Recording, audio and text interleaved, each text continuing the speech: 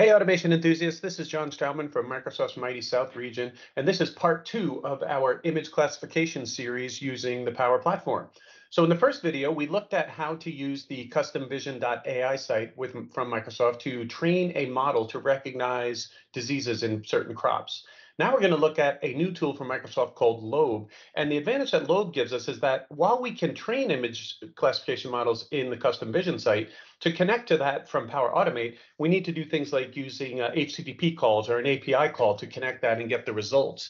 Using LOBE, we can now easily train a model and upload that model directly to Power Automate and AI Builder and use that model in our automations. So as you probably know, the key to training any kind of classification model is the more images you have, the better. And so what I've done is I've got my various classifications of crops here, and I'm going to look at strawberry. And under strawberry, we've got frost damage and mottle virus. And you can see I've got quite a few images here for both kinds. So now what I'll do next is open up LOBE. And now we see the LOBE interface, and you can find LOBE at lobe.ai. It's a downloadable project. You can read all about it on the website. And what we're going to do is start a new project here. So I click New Project.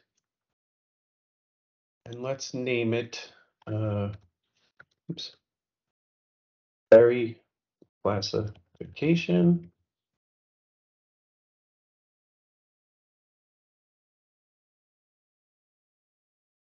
And what we're going to have to do is import our images.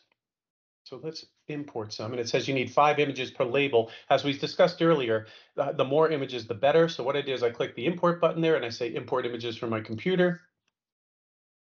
And let's go to find our training images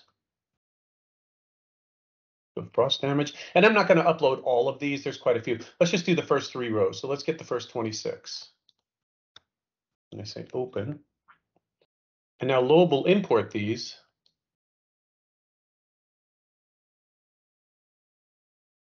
What I do now is I go through and I label them all frost.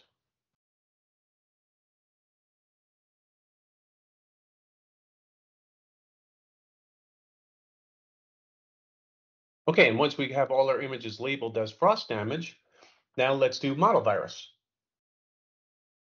So I'll do the same thing and import some images. And let's just do maybe 10 for mottle virus. So let's go out to number 10. That'll actually be, and let's call this mottle virus. And then it'll ask me the next label, and I'll go through the same. So now I've got 27 frost images and 11 mottle virus images. So now let's go to our training. And we see LOBE is starting to train our model automatically. So we'll give that some time to finish and we'll come back when it's done.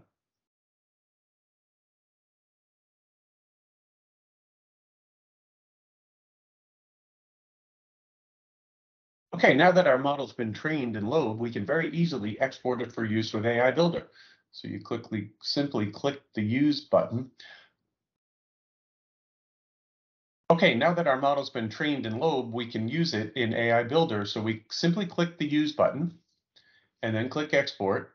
And you'll see we've got a whole bunch of options here for where we want to export this model. I'm going to choose to model it.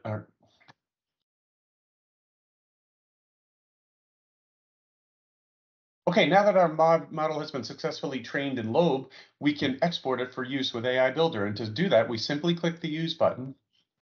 And then we click Export, and you'll see I've got a whole bunch of options for exporting our model. We're going to export it to AI Builder in the Power Platform. I click Export, and it'll ask me where I want to, how I want to name it, where I want to export it to, and all kinds of things like that.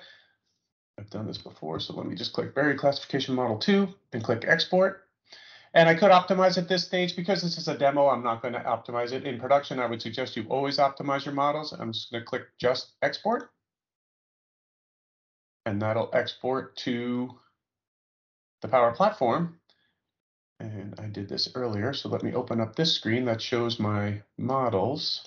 And you'll see that under AI Builder on my Power Automate screen, there's my berry classification model that was exported from LOBE. So the benefit to our customers here is that very easily we create a new object or image classification model in LOBE, and with the built-in One Microsoft Platform connectors, I can very quickly export it for use in AI Builder and Power Automate.